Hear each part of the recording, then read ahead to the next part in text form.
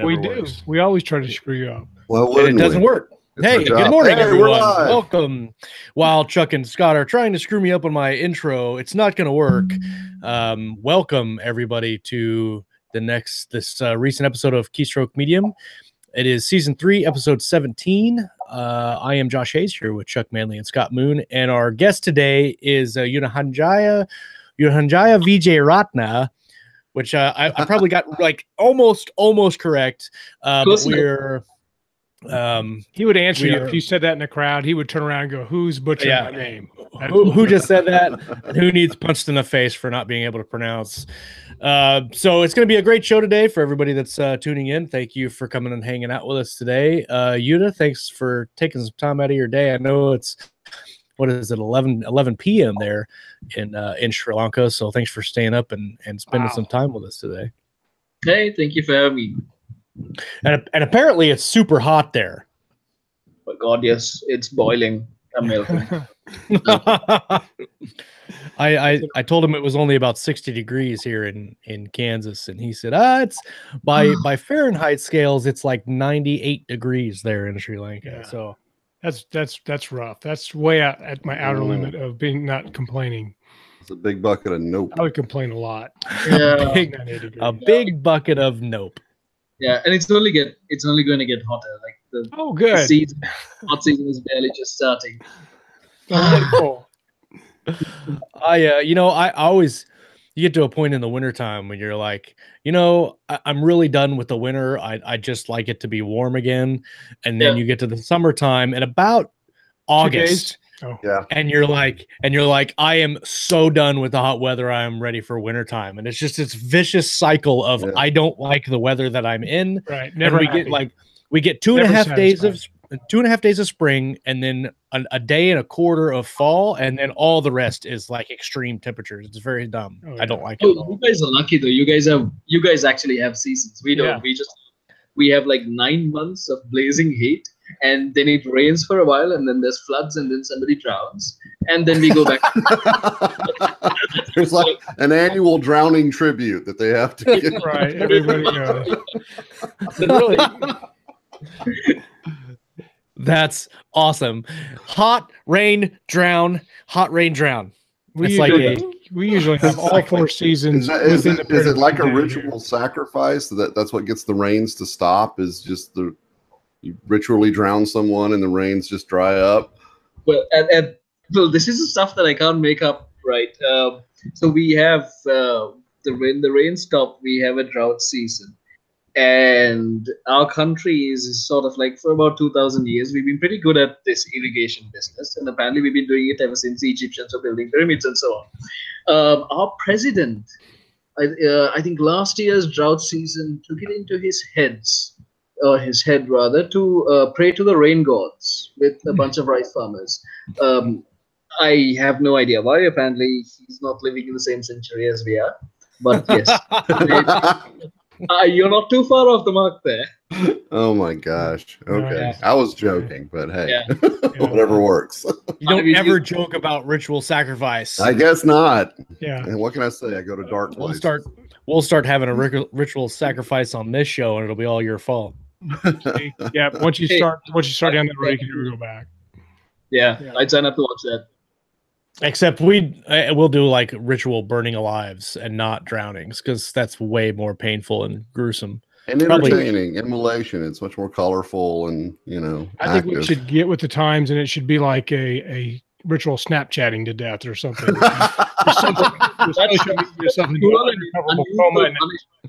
That's cruel and unusual. I think that's illegal. It really is. That's pretty rough. We may have gone too far with that. Death by Facebook. All right. Snapchat so you like to write books. Books, schmooks, we're talking about Snapchatting. Get some important stuff going on here. So the reason that Yuda came up on our radar is Last year, he got picked up by HarperCollins for his Commonwealth Empires trilogy, and his book contract is now up to 5 books with HarperCollins, and he's the first Sri Lankan author to get a 5-book deal, which is very neat. One of the novels includes his novel Numbercast, which we'll talk about. It's got a really exciting premise and actually kind of a scary prediction of things that are going on in the world, and then a nonfiction book that focuses kind of on big data and what governments use it for. But he started writing in 2017, and so I'm really interested to see how you went from. I think a lot of people, when they watch the show or they look at other authors, and people go from indie to traditional, and they're wondering how to make that leap, and it seems like you made that leap very quickly. So would you tell us just a little bit about yourself, just to kick us off here, and then tell us how you got started in writing? All right. I am what most people would call a data scientist. We just call ourselves researchers, which is like a very fancy way of saying I sit in front of a computer and I sit and think for a living. And my job is mostly analyzing large data sets. Think along the lines of what Cambridge Analytica might do if they were good. But what we do is we use humongous amounts of data obtained ethically to help governments. That's the key. Right? Yeah, we do hard research, and then we try and push governments around and say, look, stop being idiots, and do good by the people. So we are a non-profit. Means we don't make a lot of money, but it's fun work. The amount of data we have is insane. I started writing somewhere around 2015. I was a tech reporter back then. I was running Sri Lanka's first tech news network.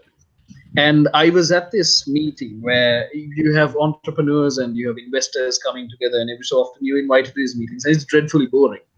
Half of the guys are trying to sell bullshit, and the other guys are basically trying to invest in bullshit. And how did you get them together?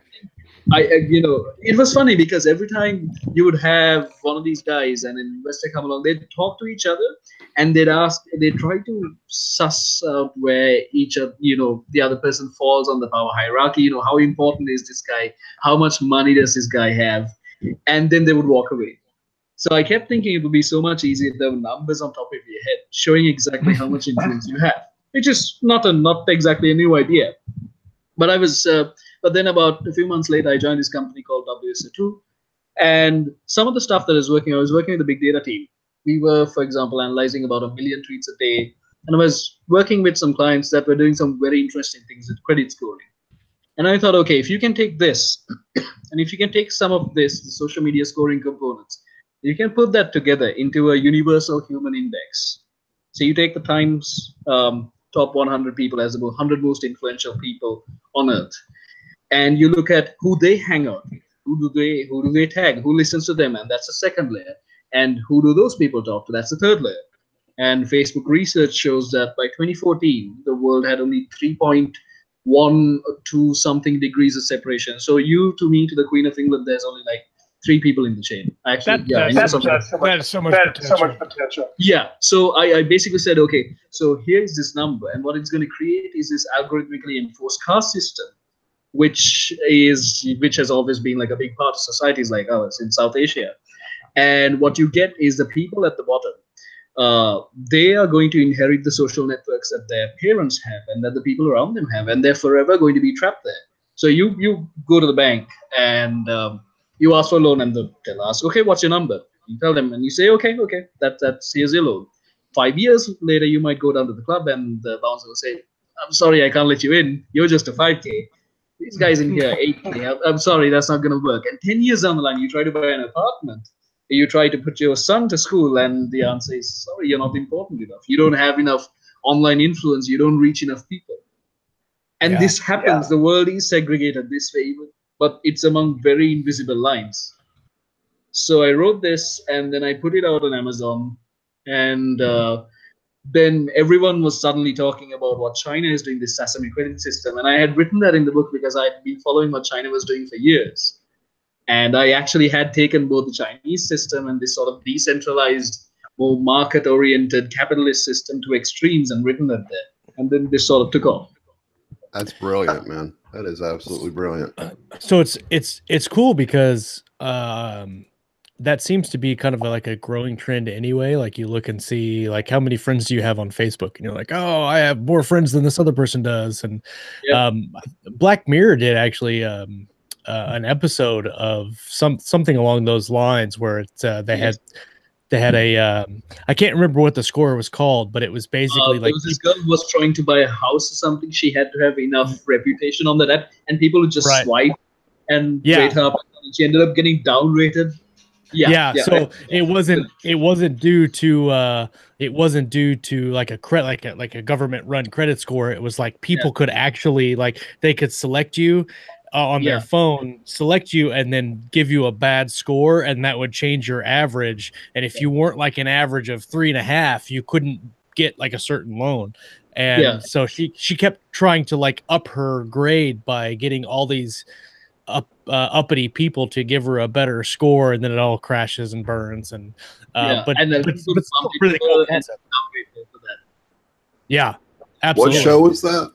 This is Black Mirror. So Black Mirror is just a series of short stories. It's like an anthology, and basically the whole show takes little bits of technology and then sees what happens when you play around badly like with them. Blow it out and make it a big. And it's on Netflix or something? It's on Netflix, yeah. Fantastic. Cool. Check it out. I think it's some of the finest speculative fiction out there, honestly. Oh, I agree. And I've watched almost all the episodes. None of them connect, so it's not a series. They're all individual like a Twilight Zone kind of thing, where every episode is its own little standing story. Yeah. It's like PKD's Electric Dreams, where everything is its own standalone story. Yeah. Yes, exactly like that. Yeah. I've never heard of it. It took me a couple episodes to actually get in there, because I was expecting a series. I didn't understand that it was an anthology. So when I got into it and figured out that it was an anthology, I was like, oh, okay, that's pretty nice. So so talking about Numbercast, and that was your debut novel, and then kind of moving forward into the Commonwealth Empires trilogy. So writing that's what originally got picked up by HarperCollins, right? That trilogy. Yeah.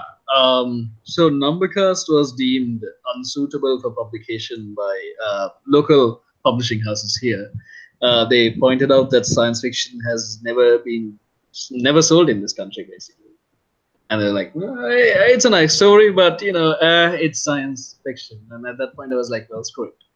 But after that was out, I got headhunted by an agent, basically. And I started posting these snippets of what I was writing to my Facebook. And as I was writing the first of the Commonwealth Empires novel, I was thinking, okay, so if 1914, the First World War had never happened, at the time the heads of state of Europe were basically just first cousins. So it was a family war that grew out of control. And if that Archduke Ferdinand doesn't get assassinated, okay, Britain doesn't go to war. It holds on to its military might, puts down the American rebellion, hangs on to the Commonwealth. You have the Germanic Federation of States. You have Tsarist Russia there because no communism. And you have China under the song Emperor. You have little Ceylon here where Chinese and British trading interests meet. And I was just tossing this stuff out on the Facebook. And this agent got in touch with me and said, well, I want to see what you have. Some people have been talking about it because by that time, Numbercast is getting reviews in like the Huffington Post. It was being talked about in some Indian newspapers as well. So there was a certain amount of attention there. And this guy contacted me and said, okay, I want to see what you have. So I said, like an idiot, I said, okay, I'll deliver my first draft to you by December of that year. And then I had just written, I had written half the book. And I was basically organizing the Arthur C. Clarke Centennial here because Sir Arthur lived here in Sri Lanka. That was when he died. Yeah. So we were putting together a centennial for the man, and it being his 100th birthday. And my deadline was that night. And once the event was over and we had sort of packed up the drink cases and thrown out all the food, I realized, well, I have another 15 to 20,000 words to write on this. So I sort of strapped myself in and literally wrote the whole thing out sitting there. and sent it to this guy, and I thought, okay, that's my chance completely gone. But they loved it. This guy wrote back and said, yeah, I like it. My editor likes it. Can you make these small changes? Like, can you expand this chapter a little bit? I said, okay, I can do that. Did that, sent it. He said, Harper, Amazon, and Penguin Random House are bidding for it. Wow. Bidding. Yeah, so nice. Two of them offered really large, comparatively large sums. But Harper was the one that offered the most amount of longevity, because I made a point to say that this is technically a world where I can continue to write for a long time. There are lots of themes here that I want to explore, and they picked up on that. That's so cool. I took the longest time. That's impressive, actually. I mean, for normal people getting into traditional publishing, sometimes it's hard enough just to find an agent. I mean, when you're much less get a bidding war going. Yeah, exactly. Much less get a bidding war for three major publishers. I mean, Amazon and HarperCollins and what was the other one you said? Random House. Random House. Yeah. So pretty much the top three publishers are bidding for your stuff. That's very impressive, just to do off of basically a large synopsis or an outline. That's very crazy to me. It shows the advantage of having a big concept or a high concept type of idea. Right. Yeah. I think it was also, I mean, much as I would love to take all the credit for that, I think it was also an effect of Facebook, the whole, drawing us closer together thing. And the fact that I was connected to a lot of people around these people, because I knew a lot of the authors from Sri Lanka, the people that these guys had published. And I had sort of, not that I started out as a social creature and thing, but I would meet these people every so often. When they come down here, sort of bump into them and sort of have them added on Facebook. Very intelligent people to talk with. And I sort of knew not the deal makers themselves, but a few people around the deal makers. And I think what they were saying at the time also had a huge impact in me getting that. Well, first, congratulations, because that's damn near unheard of for a bidding war to come off of. I mean, it's not your debut novel, but it's pretty much your debut traditional published novel. So that's awesome. I mean, I think any author would love to have that story to tell. What's it like working with the deadlines with a traditional versus having more control? Oh, it's a lot easier. Oh, really? Yeah, because I mean, they think that you need to take a long time to write a book. Oh, yeah, I guess that makes sense. Yeah. Whereas if anyone has hung around the 20 books to 50K group long enough, you'll know that that's not true. Right. So, right. Like, back to us in 2 years with your final draft. Okay, I think I can squeak it in by then. I mean, I work. I take a couple of days off a month, and I essentially sit back and write about 12,000 words a day. And I have massive deadlines set on, but they did require a lot of, like, I did have to send them like 100 covers of science fiction from the golden age to now, handpicked for themes and art styles and everything. Because, for example, when I first talked to them, someone from the marketing team had decided that a Magritte painting would be a good cover for Numbercast. And this is a painting which has essentially a man in a suit with an apple in front of his face. I think it's from 1945 or something. And I kept going, that's not going to work. The people are not going to pick up a cyberpunk/dystopian novel of a Magritte painting. So they're used to pushing literary fiction. So I sort of had to talk about the genre and sort of get them up to speed on that. But otherwise, it's been wonderful. So we have a question from the live audience that are watching right now. Richard Fox would like to know if you ever had the chance to meet Arthur C. Clarke when he lived there in Sri Lanka. Yes, I did. Oh, hey, Richard. I'm a huge fan of his books, by the way. I did get to meet Sir Arthur. There's a place called the Arthur C. Clarke Institute for Astronomy. It's right next to the Morato University. And when I was a kid, we were taken up there, did this astronomy course. And I got to see Saturn. It's the largest telescope in Sri Lanka. And Sir Arthur was there. So he was in his wheelchair, mind you, and he didn't talk much. I think he was on his last legs at the time. But he did sort of roll up and spend some time looking at the sky. And he just turned to us and said, we are going to end up going there someday. Excellent. And yeah, and you know what? We were kids. We didn't understand it. We knew this was a great man, but we knew of his greatness by watching how other people reacted to him and how people, like from diplomats to politicians, hung on his every word, right? When we just sort of nodded like idiots and we said, yeah. And then years later, you're like, oh, I should have said that. Would have been great to say that. God, I was standing by got a selfie. Yeah, but I mean, I grew up reading Artsy Clarke books. Rama was probably the first sci-fi book that I touched, and you sort of never forget that. So. I hear that somebody was actually looking at, I think, and making a series out of Rama. I can't remember who it was, but I remember hearing talk. Maybe it was late last year. Somebody looking. It might not even have been in development, but looking to make the Rendezvous, the Rama series, into like an HBO series or Showtime. I remember that. Yeah, I remember reading something. Somebody was trying to do a treatment for that because I know they did the Childhood's End thing. This was Morgan Freeman. It was what? This was Morgan Freeman. He's talking about that? Yes. Oh, interesting. Oh, that'd be nice. I could watch Morgan Freeman all day long. You can just talk. I need to get Morgan Freeman to read one of my books. Oh, that'd be awesome. It would literally come true. Yeah. So moving into the Numbercast book is science fiction, kind of present day, kind of techie, and then you mentioned that the Commonwealth Empires, it starts out kind of alternate history, but it's also kind of like a cyber punk-ish type universe. So can you talk about a little bit about that and how because you say, what is it, 2030-ish is where you said it? It's 2033, and so my initial premise was we happen to have between off the coast of Goa and between Sri Lanka, we happen to have huge reserves of thorium, which is by some, I mean, I'm a huge fan of it myself, is put forth as the fuel of the future. We have enough, I think, on this planet to run the Earth for the next 500 years or so.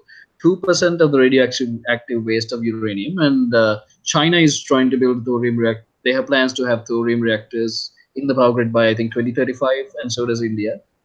And in the 60s or 70s, when the atomic bomb testing was taking place and when the nuclear energy programs were being refined, they did try thorium, and they concluded that it could not be used because it could not be weaponized. So so what I thought was, like, my country was essentially conquered by the British, and there are a lot of systems in place that are still what they left us, which including they left us with the seeds for a 30-year civil war. We finished that in 2009 or so. I drew on a lot of that, and I exerted everything in 2033. So Britain has Sri Lanka because of thorium. Britain has India because of the thorium. It's this huge energy nexus. And Sri Lanka is where Chinese and British trade interests meet. The Chinese have Australia. That's basically a Chinese colony. And Nice. And you have and Ceylon, as they call it, essentially becomes the source of proxy war between the British and the Chinese empires. And that's what the series is about. The start of the proxy war, how it's triggered. It's actually triggered by a civilization of bots that emerged. Kind of like an AI. Sort of. What's happened is this particular cabal in Kandy, there's this ruined city called Colombo there, and they have started using bots as reality TV. Put them together, make them as human-like as possible, give them the instinct to form tribes automatically, and let them fight. It's a lot like Lord of the Flies out there. It's televised, and Right. people have great fun watching it. Unfortunately, if it walks like a duck and it talks like a duck and it also thinks like a duck, maybe it is a duck. Yeah, what could possibly go wrong? I mean, Right. Yeah, right. And eventually, purely by mimicking these bots acquire enough behavior. We don't know if they're sentient or not, or if they're self-aware or not. They acquire enough behaviors to start acting surprisingly human, including reacting when threatened, including turning on humans. And they are essentially the whole plot of this reality TV revolves around these tribes going to war with each other. So they're already really good at sticking pointy objects into other things. Yeah. Unfortunately, somebody's getting sacked for that. Yeah, so they happen to attack the Chinese assets, and that's seen as a since this is technically a British property, that's seen as an action of war, and lo and behold, Britain and China go to war with this. I like that they stick pointy things into things. Yeah, whenever you get robots on a homicidal rampage, you know that there's going to be problems. I've been saying this for years. Yeah, the other thing we haven't maybe gone into with that scenario is I'd like to see what a Chinese Australian accent sounds like, 100 years in the future. I'm sure it'd be epic. Oh, no, you wouldn't. No, you wouldn't have the Australians at all there. Yeah, well, it'd be Chinese Australians. You wouldn't. Yeah, you just have the Chinese, slightly, extremely sunburned Chinese. So in your research to create this universe, so I'm always curious because when I create universes, most of the stuff that I create is either really, really far in the future. So a lot of the stuff is removed from Earth, or it's fantasy and it doesn't have anything to do with Earth. So in this kind of alternate timeline for Earth, how did you sit down doing the research for where countries would kind of migrate to, like, so for instance, China taking over Australia? Did you do a lot of research into, like, did your data mining stuff come into play there, where you're looking at not my data stuff as such, but among the people that I work with, I mean, we are a multidisciplinary team. We have economists, we have sociologists, we have historians, we have data scientists, we have AI guys. I mean, we run quite a lot of machine learning tools ourselves.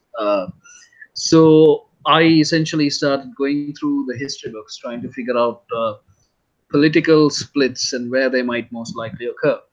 And then I tried figuring out the geopolitics around it. I spoke to historians, I put together the maps, and then I started researching the mechanics of British conquest, how they actually divided empires, how they fought, battle tactics, the whole 9 yards. So my stuff is innately researched and grounded. And this is where it's experimental, because it's always that what I keep trying to do is put in that philosophical hook. Like the first book is, have you heard about the Chinese box? You know the Chinese box problem, right? So imagine you and I talking here, and there is a box somewhere in the corner of your room, and there's a person in it. That person, say, he speaks Chinese, a native Chinese speaker. And inside the walls of this box, this is a very simplified description, but inside the walls of this box are a series of instructions for encoding English into Chinese and vice versa. Now, you and I will have a conversation in English, and we'll say, okay, we should tell that guy too, and we'll write it down in English and slip it under the door. And he'll look that up, he'll turn that back into Chinese, he'll think his thoughts, turn them back into English, and slip it out to us. Now, to us, for all points and purposes, the person in that box is a perfect native English speaker. We have no idea as to the actual process that goes on inside, because all we see is the input and output. So I drew on that, and I said, okay, even when sentience and self-awareness evolve, we are not really going to know what it looks like, because to us it's just a series of inputs and outputs. It's a system doing what it's supposed to be doing. We don't really understand the process going on there. And this is exactly what happens with our machine learning algorithms, the stuff that I train, for example, where you can train it on a data set. You can give it, say, 100,000 images and say, okay, this is some stuff that's being classified. You figure out the rules for doing this, and you have to work on this million. You have to work on these million images or whatever. It will figure out the rules for figuring out what humans look like, what cars look like, how to monitor traffic, everything. But we don't really know what's going on there. We absolutely have no idea. We build a box that works. Wow. I really, that's a very cool description of how we would interact. Because you kind of you always have the thought in the back of your mind when you're talking about AI, and it's either going to be like Skynet or like something else, but you don't ever really kind of sit down and think about how they would evolve and how we would see them evolve, because you wouldn't really see them come out. They would just. The software engineering industry is iterating, right? It rarely has a great leap forward. So what I think, on a scale of self-awareness, say you have an earthworm here, a cat, and a human. We will go from, say, earthworm-like levels of self-awareness to cat-like levels, dog-like levels, and eventually to human-like levels. But there is that point in between these where it's intelligent. It might form its own threat response models. It might form its own reactions, but we just don't recognize it in the same way that we can't really communicate with a dog. We have a very limited vocabulary for understanding each other, and we're going to hit that phase. I think we'll get there long before we get to Skynet. And then what we do to that creature and how we treat that will determine whether we end up with a benevolent AI or Skynet. Well, I mean, as a human race, we have such a great track record of dealing positively with things that are new that we don't understand. Yeah. So I don't see any issues there at all. No, we never mistreat anyone. Oh man. Well, I want to take just a minute to talk about the show sponsor this week, and then we'll dive right back into the conversation here. This week's show sponsor is Message for the Dead. It's the 8th book in the Galaxy's Edge series by Nick Cole and Jason Onspach. Message for the Dead. As Legion Commander Keller attempts to coax the Republic and Black Fleet into a winner-take-all battle at the heart of the Galactic Core, Wraith uncovers secrets from Tyrus Rechs' past.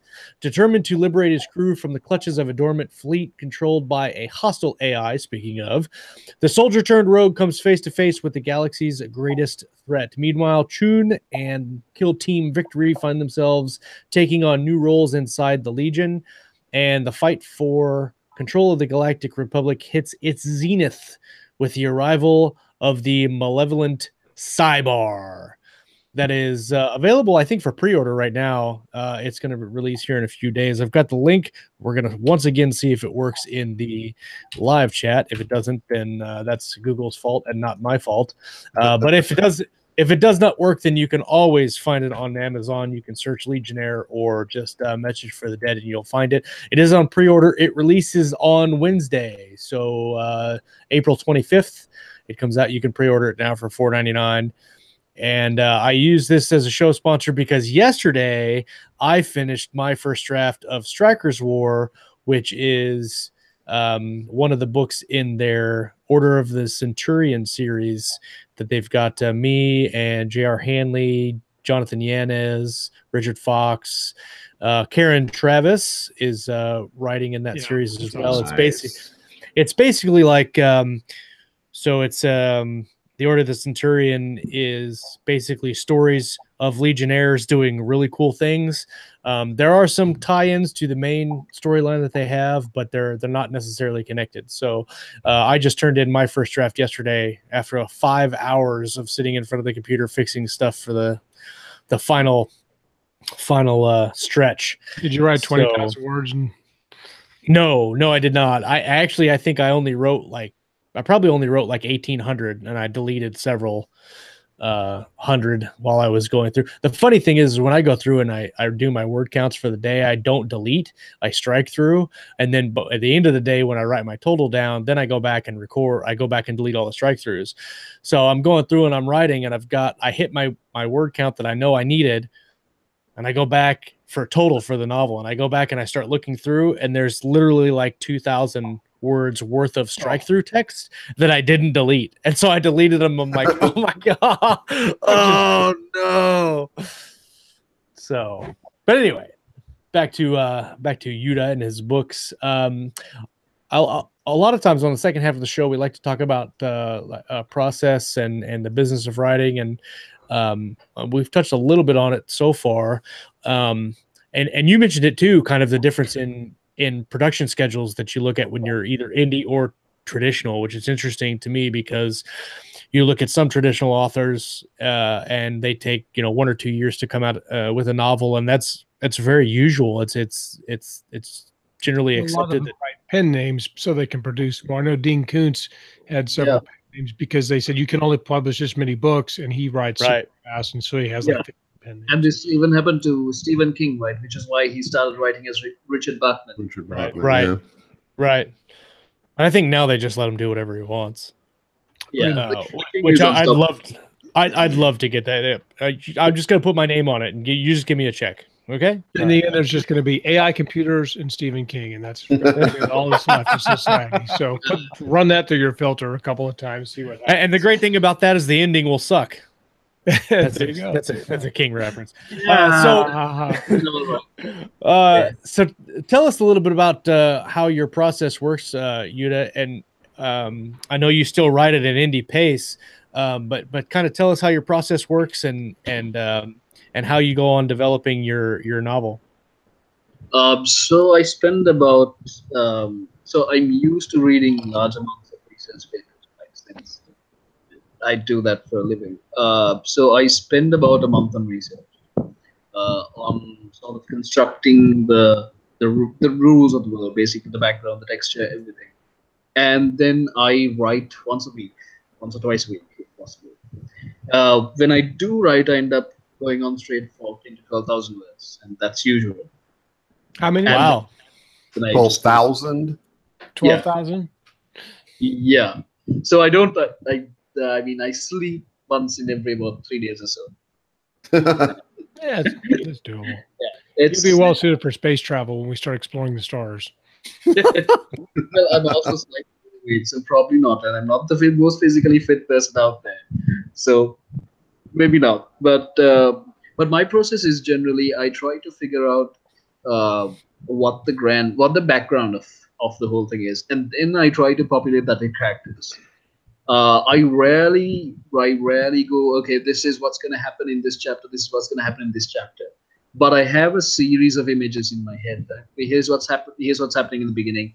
Here's what's happening in the end. Then here's what's happening in the middle. And I sort of connect the two. And I drop characters in there and try to let them figure out what they want to do. And occasionally, yeah, I basically just guide them from point A to point. And I have no more than 4 to 5 keystone scenes like this in whatever I write. Just let them do their thing. It's mostly about filling. It's most about what? It's mostly about filling in the background texture, because if I have the background right, like if that world feels complex and rich enough, then my characters sort of do their own thing. But if it falls flat, and I've tried to, and this has fallen flat as well, then nothing happens, nothing sparks. Like after the first 50 pages, the whole thing just falls apart. It's interesting to me that you mentioned when we first talked about your deal, you had to get basically a synopsis or an outline, kind of an idea to your agent. I wrote the whole book. Oh, okay. I'm sorry. I did like a 55,000 word thing. I got you. I guess I interpreted it as you sent in a really detailed outline. So that makes a little bit more sense now that you submitted a complete book. Okay. Yeah. So you don't plot and you just have these major scenes. Do you write? So some people write backwards they have the major scene and they write backwards to get to where they need to go. How do you connect the dots and keep it correct without having a lot of going back and fixing things?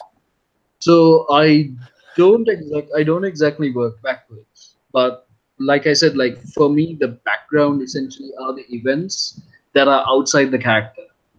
Say, for example, in the storyline of Numbercast, you have these things happening. You have the huge fight that Number Corp has with Facebook over data, and you have this winning. You have the huge clash with the Indian government, and all of these things happen. And it's basically, for me, it's a process of figuring out how the characters' reactions to that and how they drive that forward. I don't really work backwards, but I think that I do plot at some level.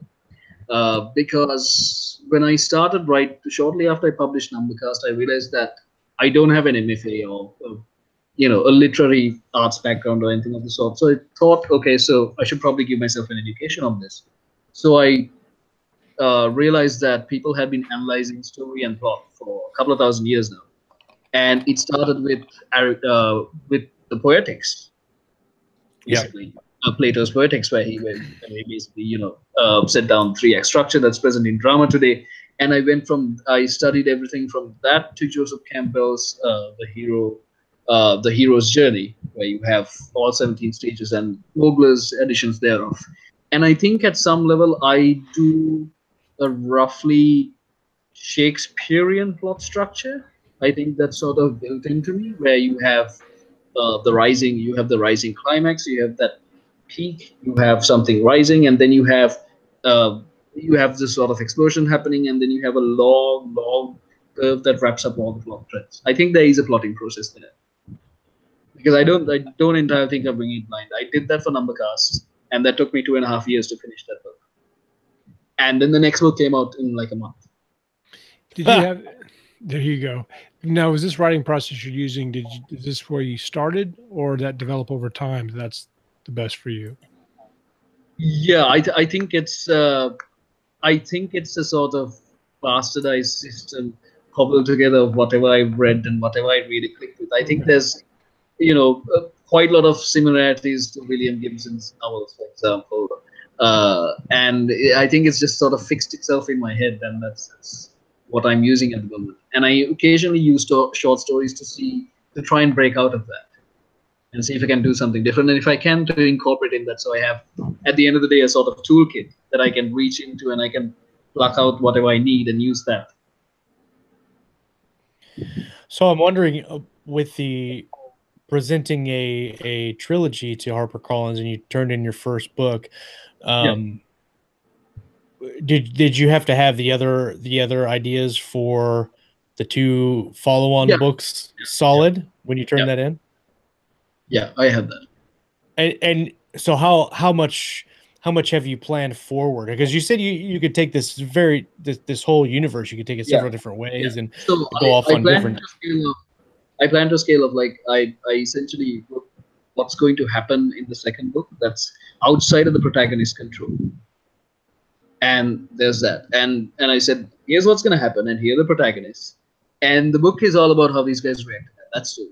And number 3 is, of course, the war. You have these British tin soldiers, which are essentially 60-foot walking dreadnoughts going up against the Chinese Zerg rush, because they prefer lots more people in power armor. And that's going to essentially be that. And that's I sketched out the background, I sketched out the armies, the tactics that they use. I sketched out the protagonists, and that's it. Like, I didn't exactly say, here's exactly what's going to happen in chapter this, and this. Here's how this guy's best friend dies. None of that, just the backgrounds and the characters, but I made those as detailed as possible. And now obviously you're working with an editor from HarperCollins on the first book. Yeah. Can you tell us a little bit about that process, if you can, about and I'm sure that you had an editing process on Numbercast too. Is there a difference between the two, and kind of talk about that a little bit? It takes a lot longer because their process is, every editor is assigned to, I mean, they may be handling 6 books this year, they may be handling 12 books this year, and sometimes they overworked as well. So there is a process of you sort of writing that, and then they might get back to you in like 3 months. That's really the primary difference, because when you're indie, you have a certain constant speed in that relationship.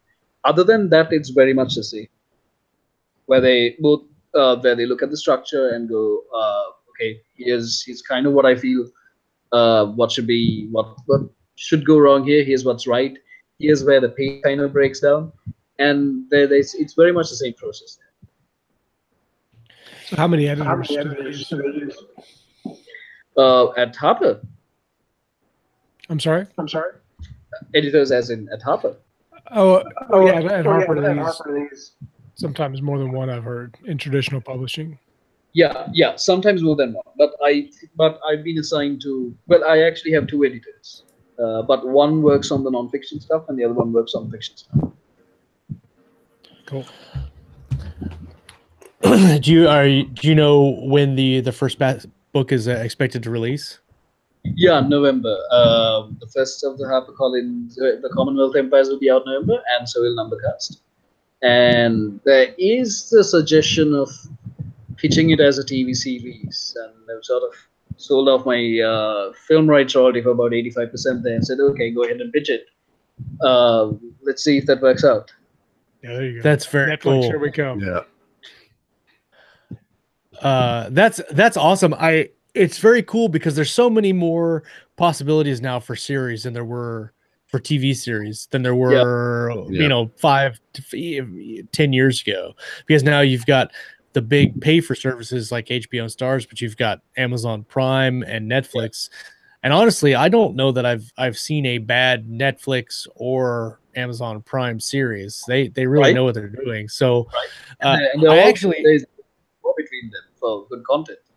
Yeah, oh yeah, exactly. And honestly, I actually prefer watching those to like some of the major motion pictures that are coming out now, because a lot of the movies that are coming out now, I don't know. You're either getting horrible remakes or not really well thought out plot and structure design. Movies by committee.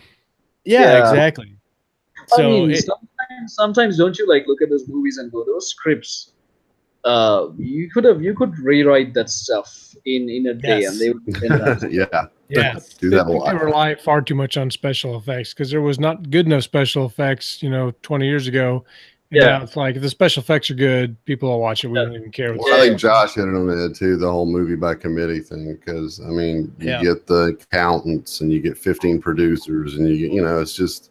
At some point, the original vision that the artist had in mind, the director or whoever, it just gets diluted and chopped up, and I don't think a movie really looks like what it starts out as anymore ever. No way. No way. Yeah, and I think Richard was talking about the new Pacific Rim movie on his author page, and he had deconstructed it perfectly, and he pointed out that this doesn't feel like one because it's a story. It feels like 4 stories that are lumped together. And then he had checked the credits at the back of the movie, and 4 people credited. 4 writers. Yeah, exactly what it feels like. Designed by committee. Yeah. Well, with what they did with Altered Carbon on Netflix just recently, you could see definitely the possibilities with your Commonwealth Empire series, lining up with the same kind of cyberpunk feel that Altered Carbon did. That'd be awesome. Absolutely, yeah. I don't know anybody, but if I did, I'd call him and tell him to call him right take your. Okay, can you pick up his stuff, because it's really nice. What do you normally? So you only write average 1 day a week.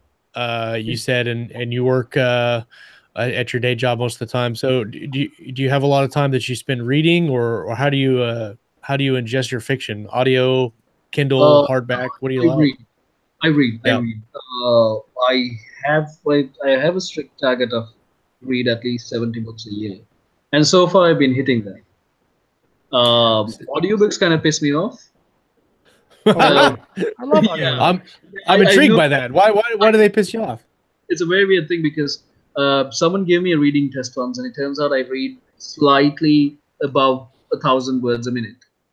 And audiobooks, people speak at about 200 words a minute.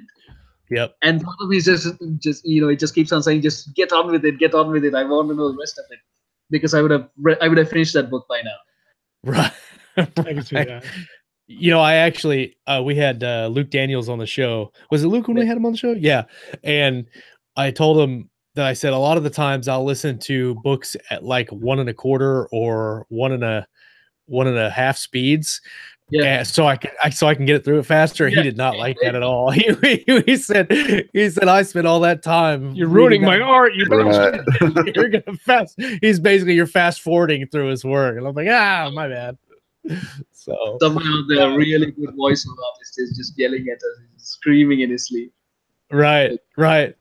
Well, hopefully we have some feelers out to Michael Kramer to try to get him on the show. He's one of my favorite audiobook readers, so hopefully that'll work out.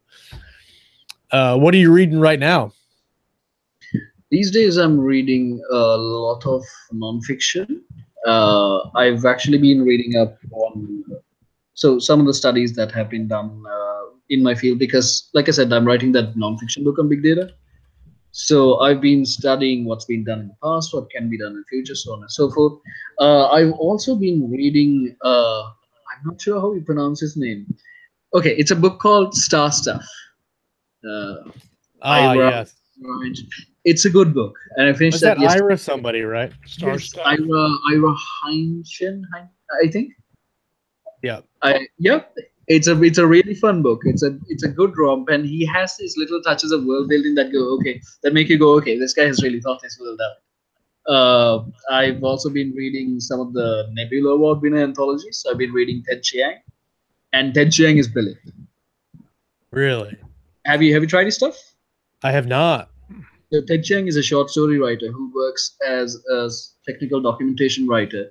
With his first short story, I think is published in 98 or 96, if I'm not mistaken. He won the Nebula. Okay. And the three-body problem? Yeah, no, that was Cecil Liu. Oh, that's three-body problem, Dark Frost theory, and that was Cecil Liu. Okay. And Ted Chiang is, you have to read. Have you watched a movie called Arrival? Is that the one with Charlie Sheen from back in the 90s? Oh, no. Arrival. No. Arrival. The one with what's her name? The redhead. The redhead from Superman and Hawkeye. Yeah, and I haven't seen it. Yes. Lois Lane and Hawkeye. Yes, Lois Lane and Hawkeye. Yeah, and it's primarily a linguistic problem, right? It was very intelligent sci-fi, and that's one of Ted Chiang's stories. Yeah. Oh, really? Yeah, was, I enjoyed that thoroughly. That was a good story. That was one of Ted Chiang's stories. So I really like the kind of a future past time travel loop. Yes, that made the movie. That's based on, again, I'm not sure how you pronounce his first name, but I think it's called the Sapir-Whorf hypothesis, where they postulate that language essentially shapes how you think. So, for example, the Chinese word for their land, any person's land, like your backyard, is China. Basically, it means our land, right? And you have certain, and they draw certain similarities between, for example, the Jewish word for heaven and Zion, and they say, well, these language constructs essentially shape how these people think, and you can sort of see this across racial divisions, across countries, across geopolitics, and so on. And so he's basically taken this theory and drawn it out to its extreme limits and said, what if space and time are also a construct of the way our human languages are constructed? Which is brilliant. Yeah, that's trippy, because it opens up a lot of possibilities depending on syntax and how you know, because some words in English don't appear in any other language, so it's it's a very cool. Yeah, I like that a lot. Yeah. So Ted Chiang is that kind of guy where you read it, where he takes like 2 or 3 years to write a short story, and then you read that story and you see it's winning the Hugo, it's winning the Nebula, and you read that thing and you go, ha. And you just sort of put that down and go, okay, I can steal a lot of ideas from this thing. I'm inspired by this.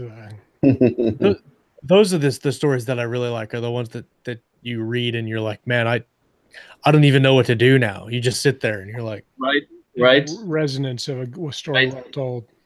Another guy is Jeff Vandermeer. I don't know if you watched Annihilation, the movie. I'm listening to the audiobook. I haven't watched the movie yet, but I'm listening to the audiobook. It's the books, like the Southern Reach trilogy, is kind of, I know, it felt very weird for me, but embedded in that thing are concepts that make you stop and go, aha, right, that's gold right there. That's gold. And he keeps hitting gold every so like clockwork. It's crazy to me the amount of, everybody says that every story's already been written. But I don't believe that at all, because there's so many awesome concept theory stories that come out that are super high concept that you're like, man, that's such a great idea. Why didn't I think of that? Yeah. And I love the stories that find the smallest things, like you're talking about, like the smallest things about written language, and then affecting the perception of what's going on. That's such an awesome concept. Right. That's a hook that's just not been taken before. Yeah, and I think as especially in science fiction, as we learn more and we discover more and we expand our knowledge of different scientific topics, that's going to open up new possibilities for people to go, well, what if? You know, so up to this point, maybe we've told a lot of the basic stories that can be told, but the potential is as broad as the potential of what we can discover, you know? Oh, yeah. Absolutely. You might like, if you do like high concept stuff, you'd either like it or hate it. The short story I recently wrote called Omega Point, where I was thinking about, hypothetically, I'm an atheist. But if a god exists, if a godlike entity exists, how would he go about constructing the world? And I thought, okay, creating it planet by planet kind of seems micromanaging. So you'd rather write an algorithm to generate a universe, which we've already done. Games like No Man's Sky have already achieved that to a certain extent.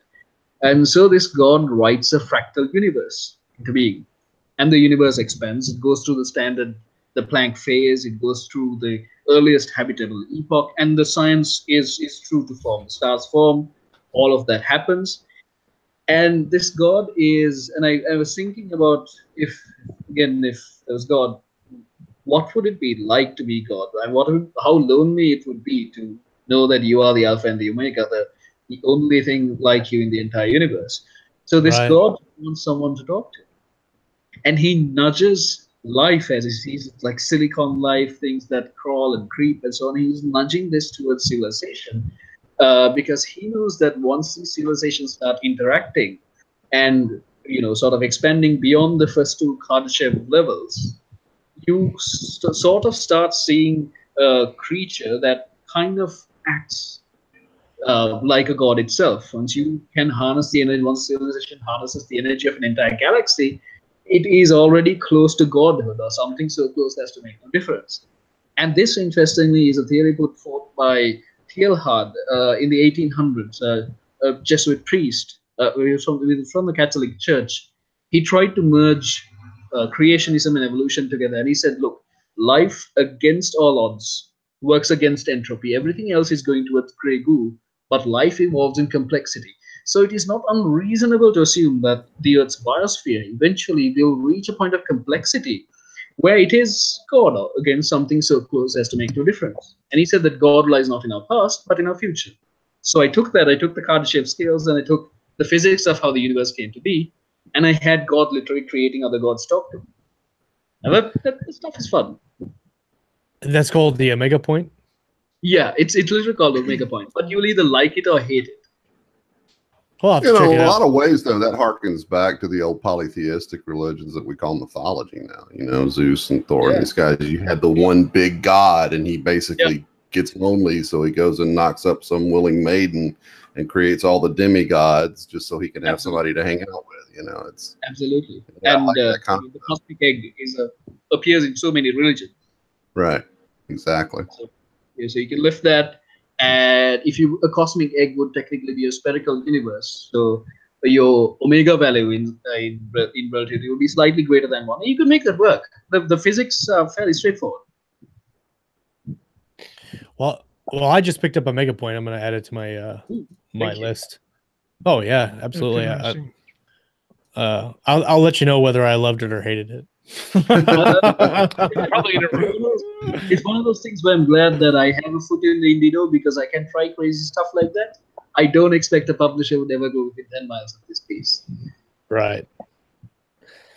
Well, we are coming up to the end of the hour for the interview, and as always, it's been a fantastic show, and it was really, really enjoyable talking with you and learning all about you. Where can our viewers and audience find out more about you and your books, and when you can? And you said it was coming out in November this year for the first Commonwealth. So go ahead. Yeah. What's your website? Where can people track you down at? So if people can spell it, it's Yudhanjaya.com. That first part is not. It's spelled just like it sounds, and it'll be it'll be in the show notes. Actually, I think it already is in the show notes of the video. But on the plus side, I do get all the unique email addresses.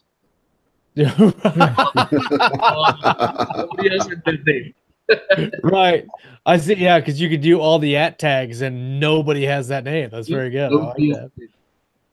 Oh, very nice. Everybody that came out and hung out with us during the live show, thank you guys for coming and hanging out and being a part of the show this Monday morning. Always rowdy and shenanigan-filled mayhem in the live chat. If you're watching on the feed later and haven't participated in the live chat, come check us out on Monday mornings and see what all the shenanigans are about. Next week, we have Jonathan Brazzi, who is a military science fiction author and a retired Marine. We met him at 20 Books to Vegas 17. He'll be there this year as well. I haven't heard whether he got elected to a directorship or not on Science Fiction Writers of America, but he was up for directorship. Yeah, he's going for it. Oh, that's brilliant. I read his story with Math, which was shortlisted for the Nebulas. It was brilliant. Oh, yeah. So he'll be up on the 30th, and then we've got several other authors lined up: Joshua James, Matt Herron, and several others lined up this month and next month. I think everybody will enjoy them. But Una, thanks so much for coming and hanging out with us on our Monday morning, your Monday night. Actually, it's Tuesday for you now. Almost. And still hot. Thank you so much for having me, guys. It's still hot. And still 98 degrees. It's still 98 at midnight. It's still hot. It's still melting, and I'm going to open a window now. I think this is a first for our show where it's it's time travel. So we're in Monday and you're in Tuesday now. So we're talking back and forth through time. Talking to the future. That's right. We're talking through the White Fountain of the world of wormholes there. So that's right. Nice. All right, everybody. Well, we will see you next week. Come back, hang out with us. We're going to talk about some reading. We're going to talk about some writing, and of course, everything in between right here on Keystroke Medium. Later, guys.